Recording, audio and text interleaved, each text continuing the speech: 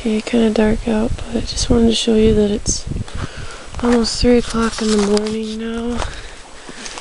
Fairly nice night out. You can't see me very well, but I'm gonna turn on the light here. Just coming out to check cows tonight.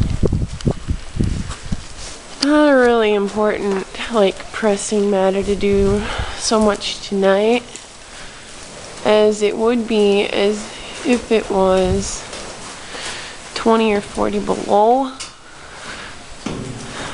It's a lot nicer out now than it has been all morning. It was, tonight, sorry it's kind of late. It was windy out last night when I put him to bed.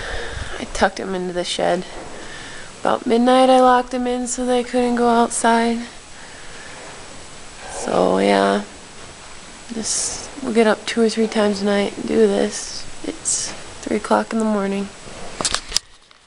But everybody looks fine. It's a lot darker in the picture than what it really is.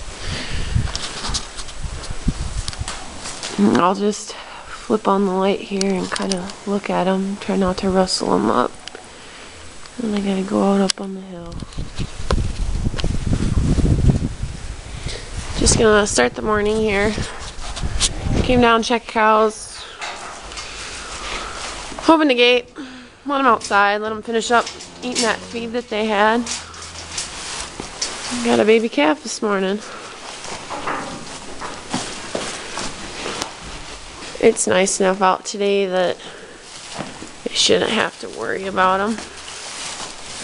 But you see, most of the cows are up and awake, and well, you can't see, I can see. I'll just kick them all outside and leave this girl up in here all by herself. Wait. But I'll just leave this cow in the barn with her calf. Let her go. Let her mother it up. She's kind of wandering around, Ballard. He's up and standing, doing a good job, so she'll be alright. Did a little chores. The sun's out finally now. I'm gonna go put these cows. Gonna kick them up into another pen, and then I'll let the new mama and her baby out here, and a couple other cows I have in the barn. There's the new mama and baby over there laying over in the corner. This is the shed that you guys see when it's dark.